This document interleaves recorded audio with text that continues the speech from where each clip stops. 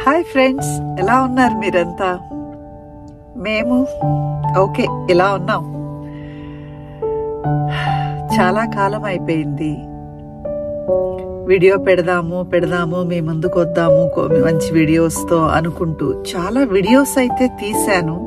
Christmas కానివ్వండి, thanks giving, new year, అన్ని videos చేశాను. కానీ ఎందుకో పోస్ట్ చేయడానికి అంత సముఖంగా లేనేమో అనిపించి నేను దాని మీద పెద్ద కాన్సన్ట్రేట్ చేయలేకపోయాను.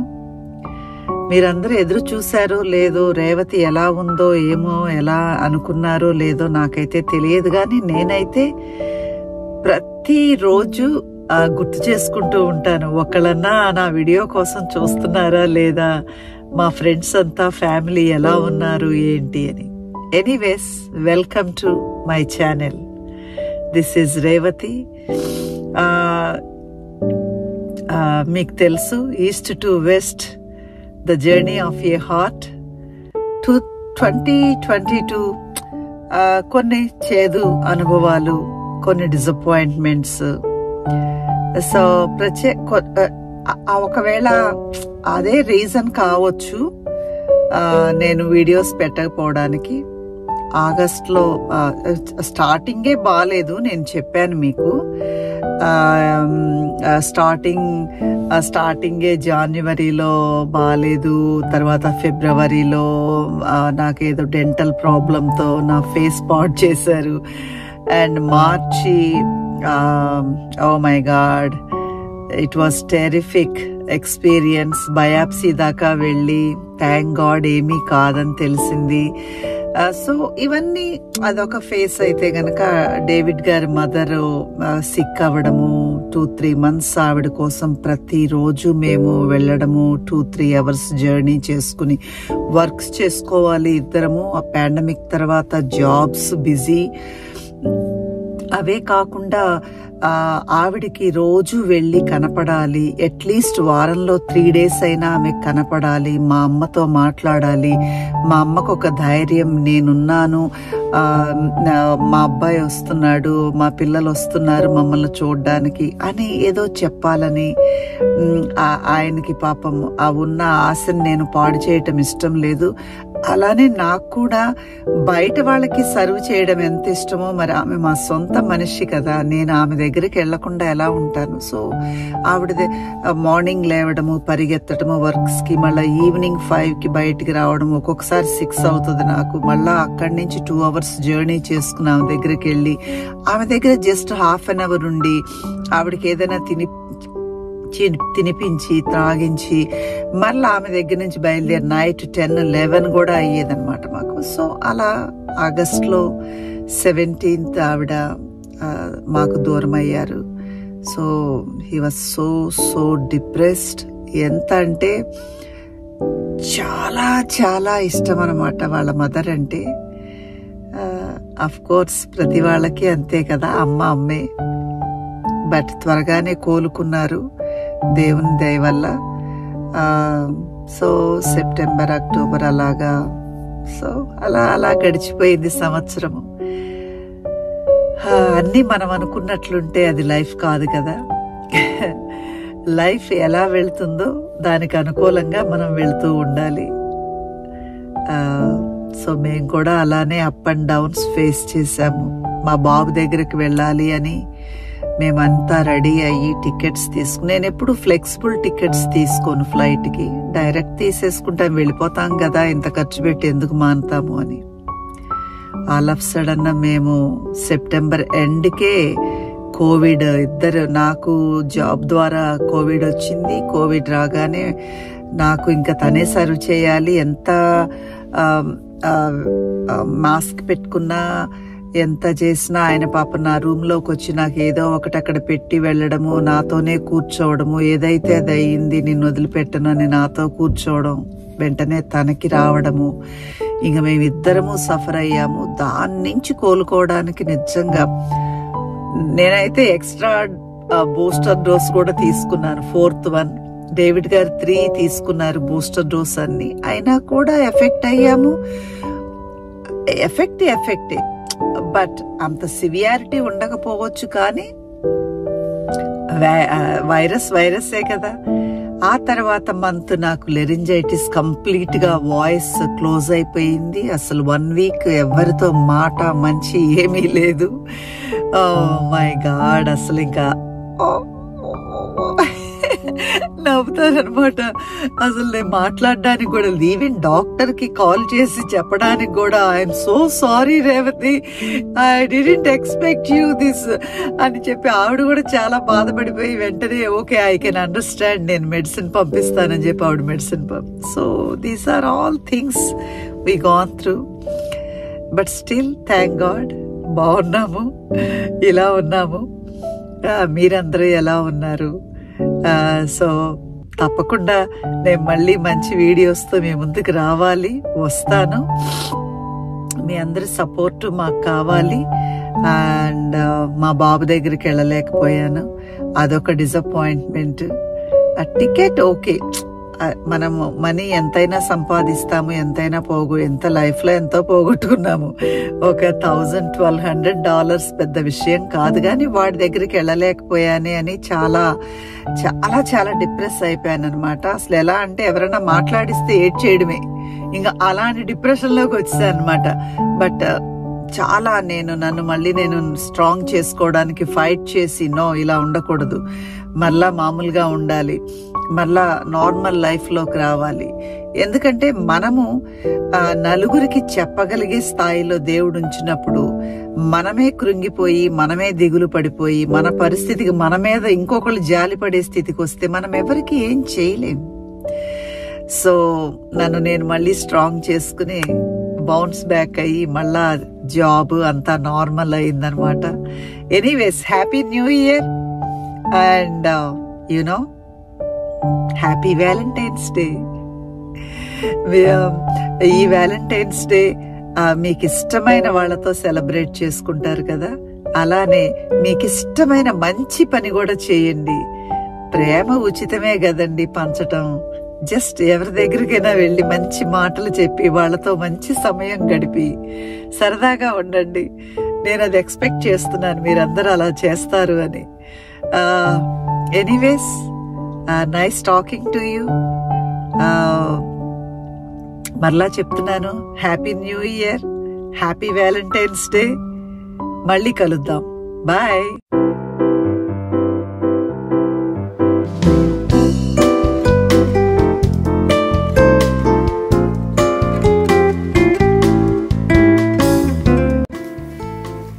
వింటర్ పరిస్థితి ఇదనమాట.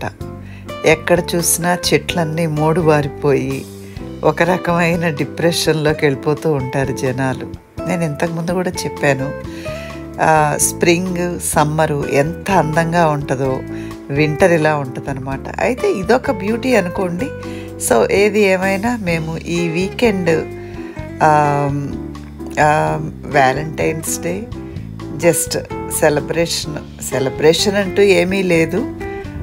ఒక రెస్టారెంట్కి వెళ్ళాము, బెనీహానా అని. సో ఆ రెస్టారెంట్ మీకు చూపిస్తున్నాను, చూడండి.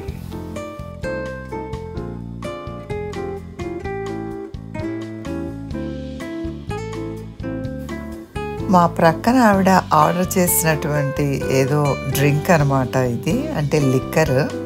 సో వాళ్ళు ఇలాంటి బాటిల్లో తెచ్చి ఇచ్చారు, బాగుందని తీశాను. ఈ రెస్టారెంట్లో ప్రత్యేకత ఏంటంటే, నేను ఆల్రెడీ 2 రెస్టారెంట్స్ ఎక్స్ప్లోర్ చేశాను, జపనీస్ రెస్టారెంట్స్. అలానే ఇది కూడా జపనీస్ రెస్టారెంట్ అనమాట. మన ముందే ఒక 2-3 ఫ్యామిలీస్ను కూర్చోబెట్టి ఫ్రెష్గా ఎవరికి కావలసిన ఐటెం వాళ్ళకి మన ముందు తయారు చేసి మన ప్లేట్స్లో ఇస్తారనమాట.